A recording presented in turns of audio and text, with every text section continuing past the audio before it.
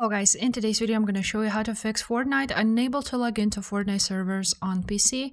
This tutorial will be quick and simple. Just make sure to subscribe to this channel and leave a like on this video if you will find this guide useful. Now you want to of course close Epic Games Launcher and open up Task Manager. After you will open up your Task Manager, you want to go ahead and find Epic Games Launcher. If it's not there, that's great. If it is, then you want to go ahead and end the task by right-clicking on it.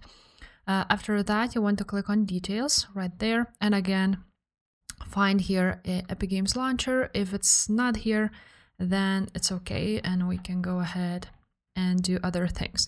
So this would be the first step. Second step would be to, in the search bar, write down Epic Games Launcher, right-click on it, and open file location.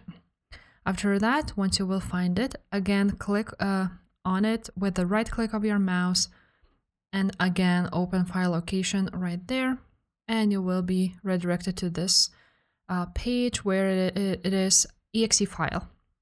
So this exe file needs to be opened again with a right click and click properties. Now this will open up, and you want to click on compatibility, and you will see here a lot of options.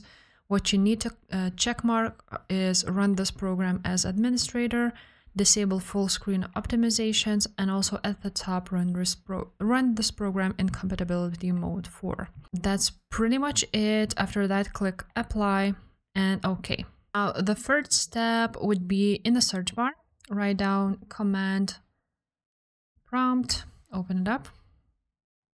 Now once it is opened up, you want to go ahead and type in here ip config,